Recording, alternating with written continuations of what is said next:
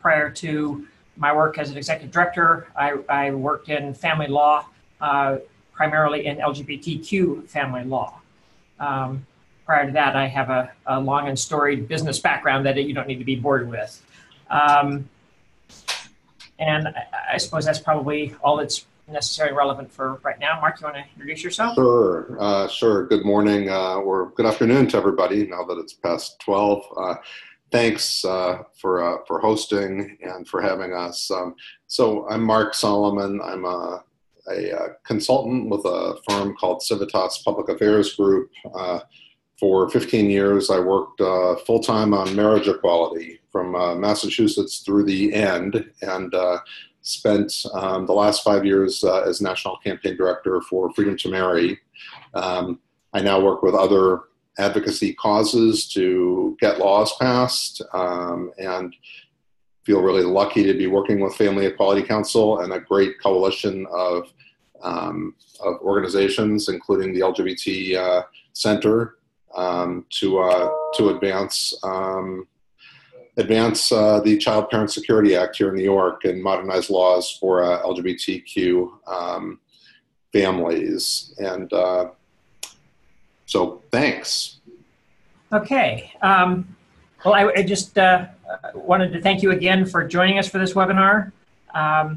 Family Equality Council is a national 40-year-old organization that works to advance the lived and legal equality for LGBTQ headed families and those who wish to form them. And one of the areas that we have been a part of advocacy around has been the modernizing of law in New York State for the past 7 or so years.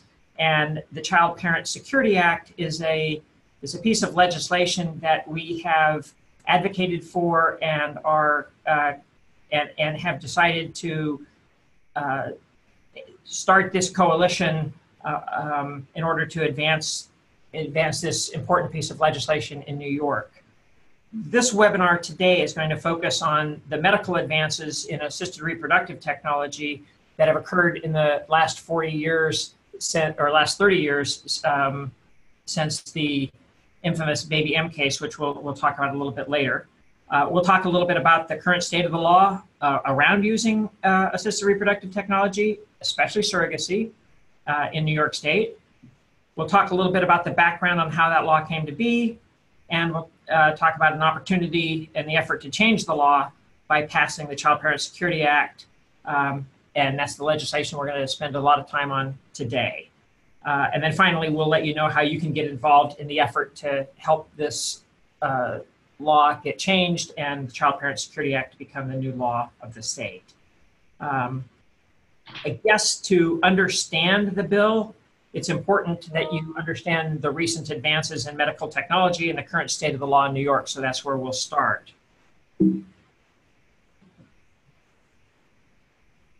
There have been significant advances in medical technology over the past 3 decades.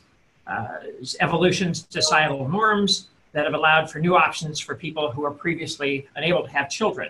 One of those options is gestational surrogacy.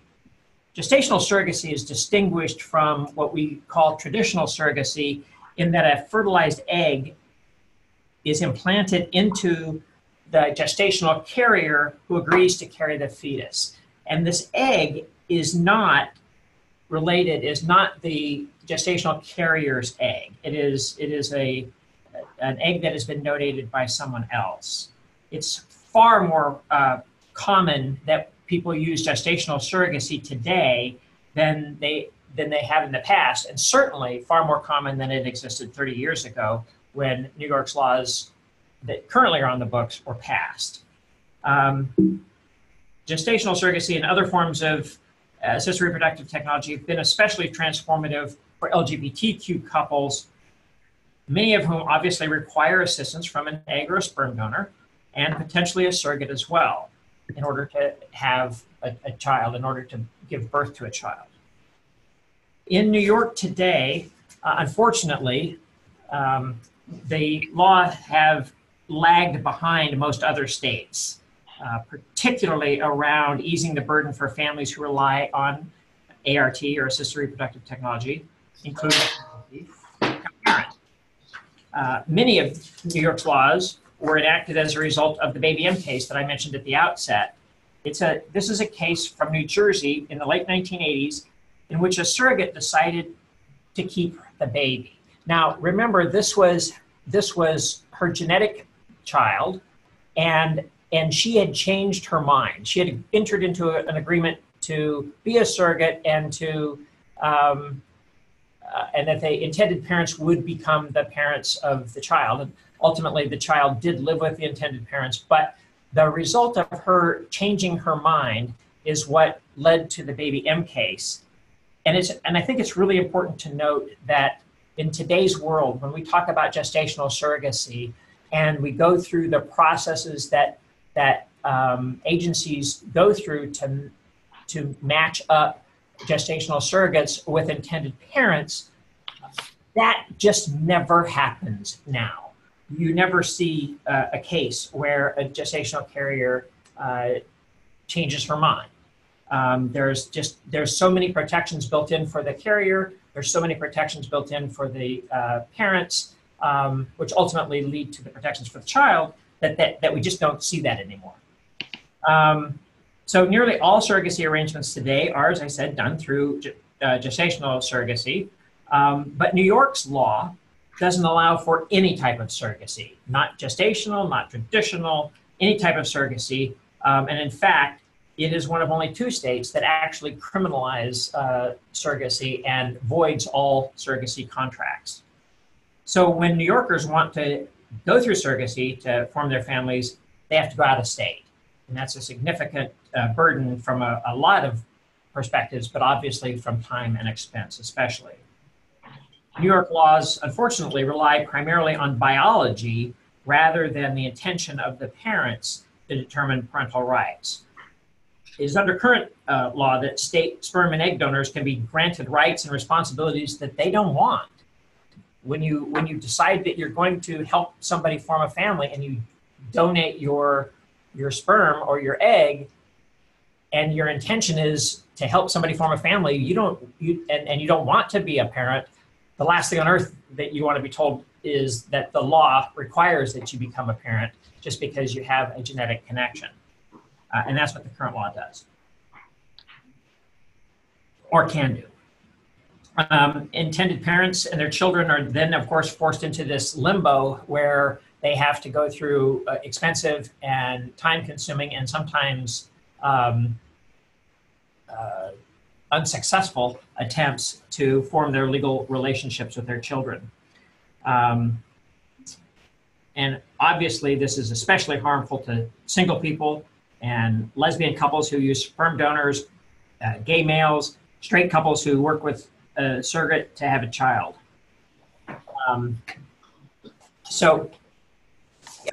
Recently in The Advocate, if you happen to see The Advocate, there was an article 50 years after Stonewall, It's Time to Protect LGBTQ Families, in which Karen Lowy from Lambda Legal and Evan Wolfson from former Freedom and Mary had this great quote. It says, "One example of the practical burdens imposed by New York law. Despite parentage protections flowing from marriage, married lesbian couples who seek to become parents through the use of a sperm donor are still encouraged to undergo a full second parent adoption process to ensure the parental rights of the non-bio mother are protected when traveling outside of New York. This requires costly and intrusive criminal and child abuse clearances, medical certifications, and a home study, and can take months after the child is born. Other states have simpler, less expensive, and more humane legal processes that allow intended parents to obtain a court order of parentage, establishing that both members of the couple are legal parents before the child is born." And that's exactly what this is in a nutshell. It might be useful also to talk a little bit about a real life story, a real life example of a family that was impacted by New York's current laws. Sure. Did you want to do that, or do you want me to? I'm happy to. Please jump in there, Mark. Sure. So yeah, just to pick up on where Denise is, I think one thing that's really important is, number one, updating the laws is not only about surrogacy. It's about protecting essentially non-traditional families of all sorts. As Denise said, single people, lesbian couples where one of the parents is the non-biological mom, gay couples who need a surrogate, straight couples who need to work with a surrogate in order to have a kid. And, you know, New York law just has been really behind the times across the board. So this couple, this couple is a couple that lives in New York City. One is a firefighter. Actually, they're both firefighters. One's with the New York City Fire Department, the other's with the Air National Guard. They decided to have a baby. They used a sperm donor. One of them carried the child, and the other didn't. And you know, their expectation going into this arrangement was that, you know, they are committed to one another. They're committed to bringing a family about and having a child. And the notion was that once the baby was born, they'd both be the parents, and that's it. Unfortunately, in New York, it's not quite so easy. So what actually happened in this situation is that you know, after they had the kid, well, what they realized is that they couldn't get an order of parentage, an official order of parentage, before the baby was born. And you know, because you know, New York has decent laws to protect married same-sex couples, but in order to protect their family in other states and in other countries, you know, it's recommended, lawyers recommend that you get, you know, the court rules that both parents are the legal parents. And unfortunately in New York, you can't, it's a really challenging process to do that. So they actually had to go through a second parent adoption process, which means they had to have social workers come in and interview them and, you know, and essentially deem whether the non-biological mom, Vanessa, was a suitable mom. They had to spend thousands of dollars on legal bills, and it ended up taking a whole year before this process was over with. So, you know, the legal bills were about $5,000, which is not at all insignificant to a working class family. So, you know, we wanted to show this, you know, this example of how the laws are sort of screwed up in New York. What would happen under the bill that we are supporting, the Child Parent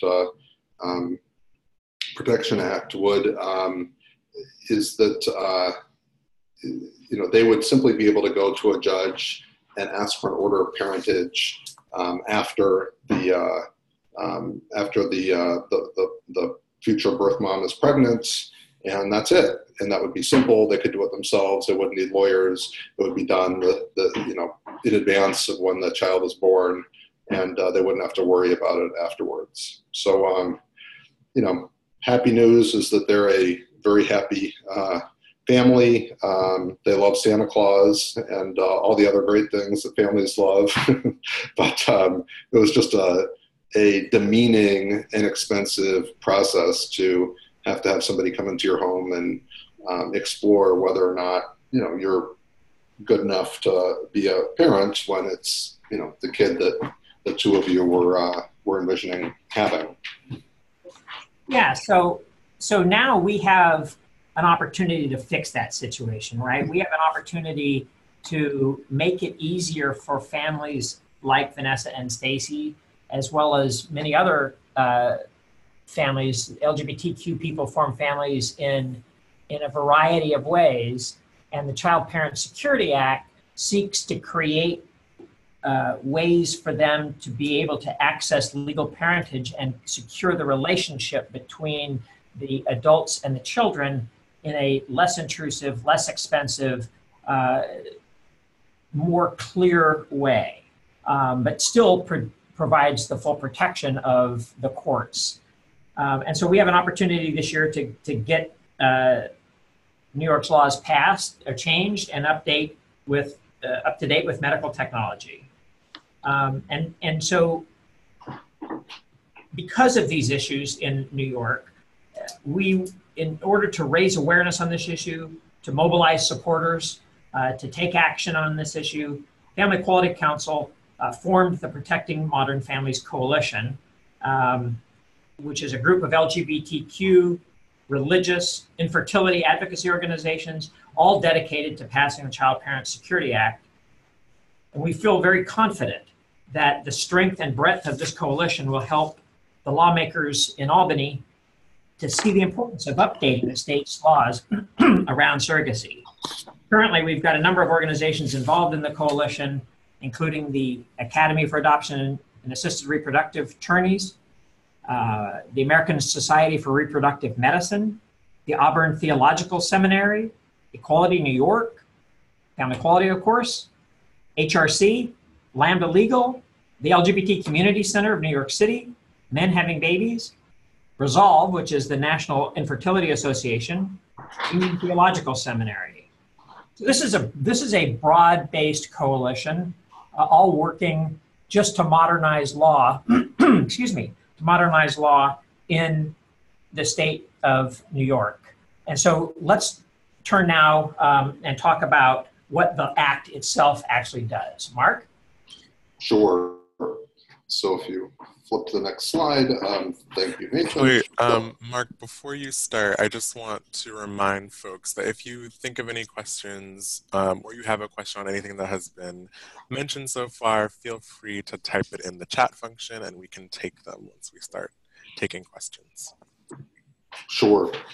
So the legislation has been introduced in the Senate and the Assembly. It's been around for multiple years, and Senator Hoylman and Assemblymember Paulin are in the process of making some updates to the bill. It's also been included as a priority by Governor Cuomo. He included it in his budget proposal this year, which basically means that he's put his weight behind getting the bill passed. And what it does is it would secure the legal relationship between a child and intended parents from birth. That means that sperm donors and egg donors who have no interest in becoming legal parents but want to contribute their sperm or egg would be able to not never have to worry about whether they could be and end up legal parents. And the parents, whether a single woman, a lesbian couple, a straight couple, can be sure that the two parents or the one parent are the legal parents from birth on, and that they never have to worry about what might happen if somebody changes their mind, a donor changes their mind. And the same, for the kid, and that's perhaps most important, is that the child has real certainty about who his or her parents or parent is from day zero. It gets rid of the process that we described for lesbian couples of having to go through a second parent adoption to absolutely be positive that they are both the parents in all situations. They'd be able to simply go to court and make sure that happens. When I've talked to the lawyers about the person who's the most vulnerable in this situation, it's single women who rely on a sperm donor. There's no way for under law today in New York for that single woman to sort of make sure that the sperm donor has no rights to the child, even if he wants to sign a contract, et cetera, et cetera. There's no bulletproof way right now. So that's something that really needs to change. And then it would legalize gestational surrogacy in New York and set best practice requirements. And when I say best practice requirements, it means ensuring that surrogates are fully protected in the state of New York. And so we're going to talk a little bit, the surrogacy elements of the bill are what garners certainly the most media attention, and so we wanted to talk through a little bit about what it means to protect surrogates and how the bill would protect surrogates. So, under the New York proposed law, there would be a guarantee that surrogates have deep protections. And, we list them here on this slide. I think the most important ones, well, a bunch of them are important, but, the crucial area is that the surrogate has the sole right to make any decisions, any and all decisions about her own health or the fetus or embryo that she is carrying, and the sole right to terminate the pregnancy or reduce the number of fetuses that she is carrying. It also requires that the surrogate and intended parents sign a detailed contract, and it ensures that the surrogate has her own counsel of her choosing to ensure that she is an equal partner in this relationship. Now, many of these are already standard practice in the United States, and with the medical and the legal associations that do this, that work with intended parents and surrogates already have a number of these requirements. But this would put New York in a very select category, a small number of states that guarantees and ensures protections for surrogates under, in the code, in the law. So next, and I mentioned that this would put New York in with a small number of states that that offer these deep protections within the law for surrogates. The states that are listed here are sort of the progressive states that New York often likes to be in the company of, and these states are states that protect surrogates under the law and also allow for surrogates to work with a bunch of different types of families. These protections apply not just to a straight married couple, but also to a same-sex married couple and to single people. So, that's what we view as best practices in this area, and we hope that New York joins the cadre of states that that provide these protections and that allow for surrogacy. And so here's how you can help us, and we really do need plenty of help. So number one is that we have a lobby day on March the 6th in Albany. We'll be there from 11 a.m. to 3 p.m. meeting with lawmakers. We could use diverse representation from across the state to join us, and we would certainly help prepare you for meetings and the like.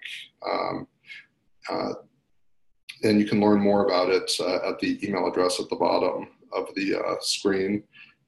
You also, at that same email address, can send an email to your state senator and assembly member in support of the bill. If you are part of an organization who is, that is interested in being part of this coalition, we'd love to have you, and you should get in contact with us. You'll see on the next slide how you can get in contact with us, or just go to the link below.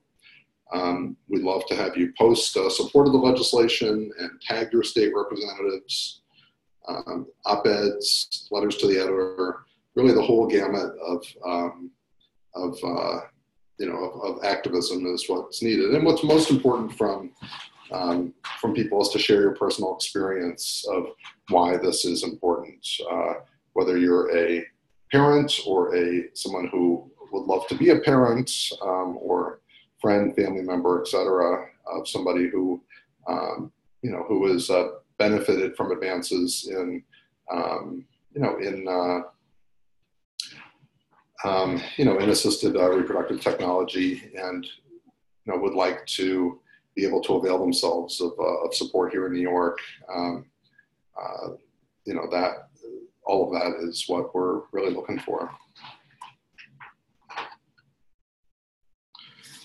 And that sort of takes us to the end. These are our two names. You can email us, call us, ask for, and let us know any thoughts, concerns, questions. We just love your help and engagement. Thank you, Mark. I want to just keep that slide up for a second and remind people that if you do have questions, please feel free to share it in the chat. We did have a comment come in just reminding folks that there are a number of men and non-binary folks that are also acting as surrogates. So to keep that in mind, that the argument is not just singularly focused on women acting as surrogates. Related to that, I had a question, just because it seems from what you've presented so far that surrogacy as a pathway to parenthood seems pretty straightforward. But in terms of like what kinds of arguments have been common to sort of oppose advocating for this, and what kind of messages should the community be focusing on in terms of messaging to really just drive the point home? Yeah, Denise, I can take that, or you can, either way. I think we could both take a shot at that, Mark. I think there are a number of arguments that people opposed to this have raised. Most of them are grounded in what I would call outdated thought processes, and are primarily tend to focus on concern that surrogacy might somehow be exploitive of gestational carriers themselves, and see it as a women's rights issue in that regard. And a lot of that is based on the fact that back in the early 80s, Governor Cuomo's created a task force to look at the issue, and that task force recommended the existing law, which prohibits surrogacy as a result, as I said, of the Baby M case. But as time has changed and as thoughts have evolved and technology advanced, it's become very clear now that the conditions that were present then aren't present now, and that the protections that are provided to the gestational carrier, to the surrogate, are so secure and so strong that it actually has transmogrified into a sort of a women's rights issue on the other end, in our opinion, where it is now it should be, in our view, a woman's right to choose what she wants to do with her body. And I agree, Trayvon, that there's also a number of men and gender nonconforming folks who act as surrogates, and the same is true in that case. So there are opportunities to lift the voices up of people who have been surrogates and who tell their story about the reasons that they were surrogates and the life-changing events that have followed as a result of that. And I think that does a lot to dispel those sort of outdated thoughts around exploitation, which just on the ground isn't what happens, isn't the report of surrogates today. Mark, do you have some other thoughts there? I think you handled it really well. I think the other element of opposition is sort of the usual suspects of the Catholic hierarchy and people that don't want, that really resist modern advances in medicine to help people form families. So the notion of IVF and embryo creation, all of that. You know, the people that oppose that also oppose, not shockingly, oppose surrogacy. That's right. Thanks, Mark and Denise. I have one more question. You showed a slide about states that had best practices, and I'm just curious if there was any one state from that list that you thought would be sort of like the best model, and just wondering if, in terms of like data, there has been anything that showed sort of like how surrogacy laws in best practice states have sort of like played out. I think that there are, you know, I'll take the first part of it, and then I may need to ask you to repeat the second part. For the first part, I think there are a number of states that have implemented different models of best practices, but they all share some core elements in common. They share the need to protect all parties. They share the importance of having everybody represented by counsel that is independent, so that even though the intended parents may pay for the lawyer for the gestational carrier, the gestational carrier's legal counsel is not beholden to the intended parents, but rather has only the interests of the carrier in mind. They share some other common traits. I think in terms of a model, New Hampshire comes immediately to mind as one that has recently passed, but I think they all have elements that we've drawn upon and drawn from. And now, what was the second part of your question? I'm sorry. Just wondering, in states that most recently passed surrogacy laws, if there has been any data on like spikes and increases of folks that are utilizing surrogates or anything like that, and wondering if that might be sort of like another lens to look at sort of the demand for how people want New York laws to be updated. I think that there probably isn't a lot of data on that yet, because some of this is so current, so new. And it's important to understand that when you look at the map that's currently on the screen, what is not highlighted here are Michigan and New York, which actually void surrogacy contracts altogether.